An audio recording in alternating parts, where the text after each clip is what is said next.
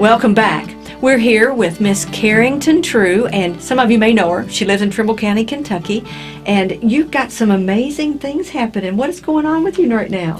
This Saturday, I will be moving into the Brown Theater in Louisville, Kentucky, and compete for Miss Kentucky. And by move in, let everybody know what you mean by move in. It's not just, she's not going to be just there for one day. She's going to actually reside there. We will be there from June 1st through the 9th, and they're going to take our phones, and we're going to be cut off from the rest of the world, and we are going to be competing for Miss Kentucky all day, every day. We have service events in the morning, and then we have our competition at night. Oh my goodness. Now, is this going to be where anybody can watch it? Is there a way they can actually access and be able to see what's going on? Yes, so there are a few events that are actually open to the public. We have a meet and greet this Sunday at 4th Street Live, where you can meet all of the Miss Kentucky contestants and Miss Kentucky's Outstanding Teen contestants. And then we have a Quality of Life luncheon on Thursday, and then the pageant runs Wednesday through Saturday, and you can purchase tickets, or there's an online streaming service that you can purchase and watch from the comfort of your own home. Oh, wow. Now, how long have you been preparing for this?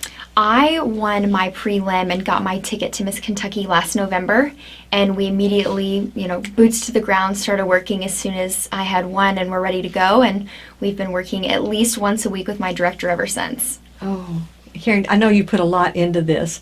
What would you tell somebody if they're thinking about doing pageants or entering this type of thing? What would you tell them? What would be the most important thing you think they should? Yeah, the advice that I would give is to step out of your comfort zone. Your first pageant is always very daunting because you're standing on a stage and 50 plus people are staring at you, but it's one of those things that you make lifelong memories, and the people that you're surrounded with become your lifelong friends, and it truly is a sisterhood, and there are so many skills that you gain through pageantry that you can't gain anywhere else. You are meeting people and you're networking, doing interview skills, talent, especially in the Miss America organization, and that's just things that you can't pick up anywhere else. And I think a lot of people don't realize that with any pageant, you got to be poised, you have to be confident, you have to be able to articulate what you're doing. So there's a lot of things you have to learn. It's not just walking. Yes. And some people think that that's you put on a dress and you walk. Well, no, there's a lot more to it. So. Yeah, there definitely is a lot more to it, and each area of competition is scored differently, so some are weighted heavier than others, and really just they're looking for that well-rounded girl that can walk into an elementary school and captivate kindergartners all the way to high school students, as well as be a role model for the youth of Kentucky and be that ambassador for the Kentucky Department of Agriculture and Kentucky Proud. And to find that person, it's not easy, but everyone that's competing is, the cream of the crop in Kentucky. We have people who are in law school and people who are so empowered and intelligent, so it's going to be a really tough competition. How many people are actually entered this year in this competition? Yeah, so there are 33 Miss and 20 Teen, and we will all be, obviously we'll be competing separately for both titles, but we will be spending the week together. Oh, that's great for the kids then. The teens actually have you all for mentors. Yeah. So we're so excited. So I have a sister queen who is a teen, so we've all been rooting for her throughout the year, and it's been so good to have a little sister as well as a sister your own age. It's fun for you, isn't it? Absolutely. Well, now, with all of this, you actually have a job that you do, and what is your job? So I'm the Director of Operations for the UK Women's Soccer Team. I am the only and first undergraduate at UK and in the SEC to have this type of job. It's typically held by graduate students, or I call them real people who are out of school and this is their full-time job. So I'm really just in charge of everything that puts an athlete on the field other than knowing how to play. Oh, and that's big. You've got a list and you got a checklist, and then, yeah, you have a big job. Yep. As soon as I get done here, I actually have to kind of remote in and get some work done today, but my coaches are freaking out a little bit because I'm going to be cut off from the rest of the world for 9 days, so I'm sure I'll have a bunch of messages and emails waiting for me. Oh, but you've trained them well enough they can handle it while you're gone. Absolutely. I think they may actually come. I've kind of talked them into it a little bit. We have a bet going. That would be great, because the more people you have there, the comfort zone is better if you have people that are there. Yes, my mom has gotten Team Karrington, as she refers to them. They've all got matching t-shirts, so I won't be able to miss them. No, your mom will make sure they're all in a little group, and you'll see. Absolutely. Now, how long have you actually been doing pageants? You know, this didn't just start last year. This has been ongoing. Yeah, my very first pageant, I was 8 years old, and I kind of did one or two every single year. The regatta pageant and the regatta system really was kind of my main staple. And then last year I competed in county fair in Kentucky, and I aged out. And then my coach was like, let's try the Miss America system. So I did 2 prelims, and I was very, very fortunate to win at my second prelim, and here I am going to Miss Kentucky. Oh, I think this is going to be great. How does your dad deal with all this?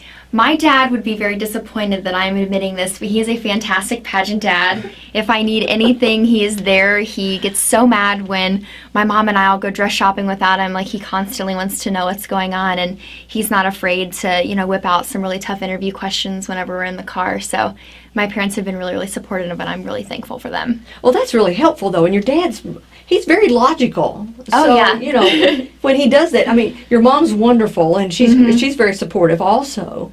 But your dad goes on the other side. It's kind of like he gives you the rough side of everything. Yeah, so you're ready for it. My mom doesn't follow politics as closely as my dad and I do, and my dad, you know, in our conversation knows what I've not been studying, and so he's not afraid to put pressure on my weak points and really kind of make it tough. So it's been really good interview prep. I think so. And it encourages you to go ahead and do some more investigation on your side of it so that you are ready for those interviews. Our interview is 10 minutes long, and there is nothing off the table. They can ask us absolutely anything from abortion to the death penalty to how we want to impact the state of Kentucky, so you just really don't know what they're going to throw your way. Oh, my goodness. Well, I think this is just wonderful that you're able to be here today. Is there anything you would like to tell young ladies before we go? Is there anything? Yeah, absolutely. We didn't really get to touch on my platform very much. That is such a big part of the Miss America system.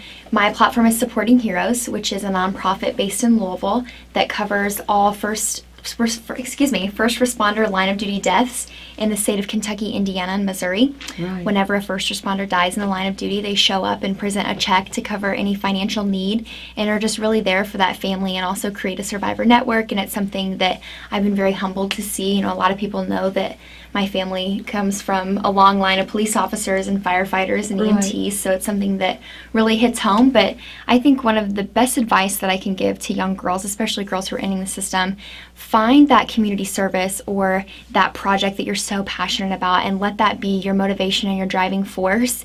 And, you know, you're not using your title just to win Miss Kentucky. And, you know, that's not really why we're here. That would be absolutely fantastic, and that's everyone's ultimate goal.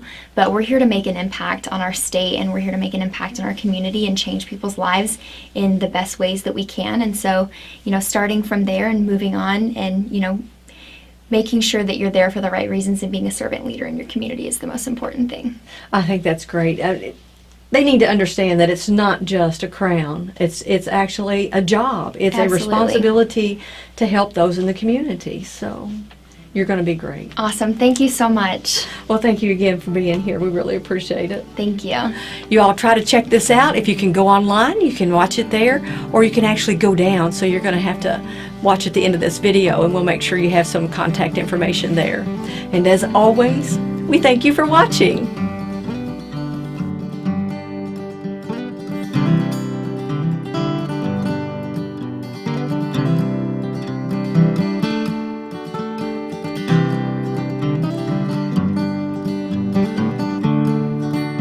Thank you.